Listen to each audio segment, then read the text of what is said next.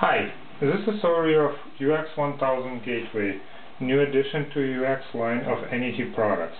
You can check net.com for more information about NET gateways. This particular unit doesn't have faceplate because it's a beta unit of UX1000 that I use in my lab. On the front panel we have a system reset button, 2 USB ports for system board, UX main board, 4 status LEDs, 2 Ethernet ports, and 2 USB ports for applications server module.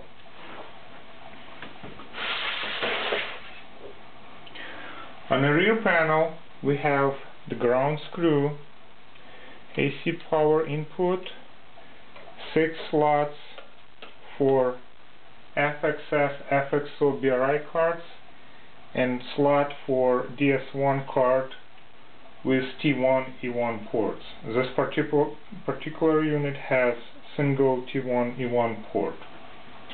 Now I'm going to show you internals of UX1000 unit.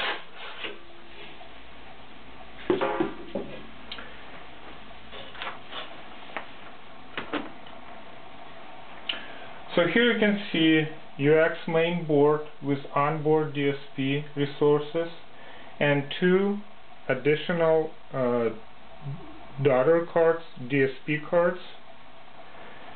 This one is application server module card. It's a ComExpress board with Intel processor and 2 or 4 gig memory, 1 gig Ethernet card, and 160 gig hard drive. Next we have 4 fans and power supply. Here you can see 2 FXS cards and additional space for FXS, FXO, BRI cards, and single T1 card in this particular unit. There is significant reuse of UX2000 software and hardware, and UX1000 offers the same user interface as UX2000. UX1000 offers flexible configuration with FXO, FXS, BRI, T1, E1 ports. UX1000 supports up to 2 E1, T1 ports, up to 8 ports BRI, 8 ports BRI, up to 24 ports FXS, FXO. It has layer 2, layer 3 switch with 2 1 gig Ethernet ports, application server module, the integrated Blaze server with Lync SBA.